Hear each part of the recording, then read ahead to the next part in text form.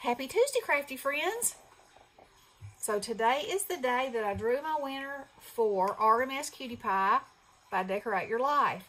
And the winner is Sharon from Eccentricities. Yay! So Sharon is an amazing crafter.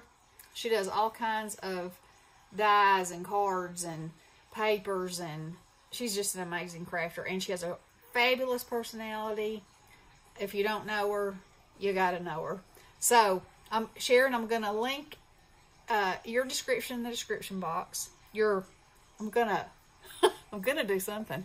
I'm going to put your link in the description box along with all of the information for Decorate Your Life and how you can buy these papers. Sandi has a online website where you can either buy the digital version or the physical copies.